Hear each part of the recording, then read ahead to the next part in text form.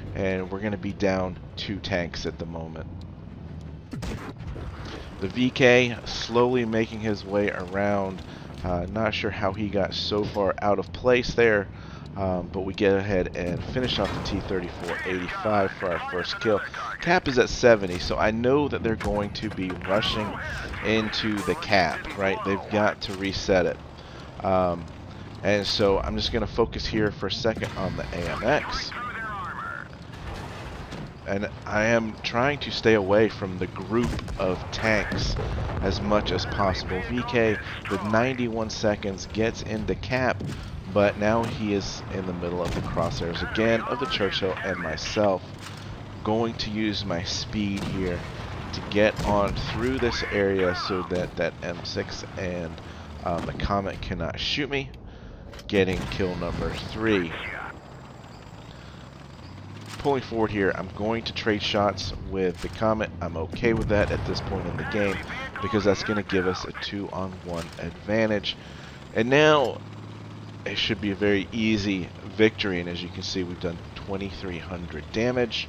And that in of itself really is the main reason I just love LTTB.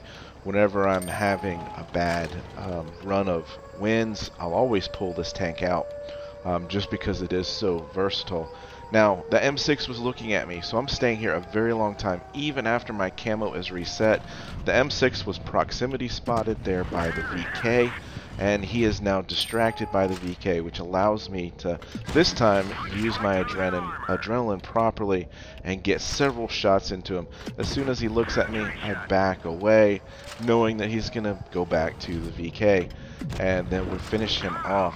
And so, just that split-second decision that I picked up from looking at that mini-map really put me into a position where I could take away their quote-unquote flankers, that Nashorn, the ARL, pushed him towards the other team, the rest of their team, and then allowed me to stay on the safe side and not get squeezed by all of their tanks coming in together. So, yeah, I know this game can be frustrating at times, but I'm trying to stay positive, trying to focus on, you know, the good things, the positive decision makings, and help you guys win more games. So with that, get educated, not fingered. Littlefinger out.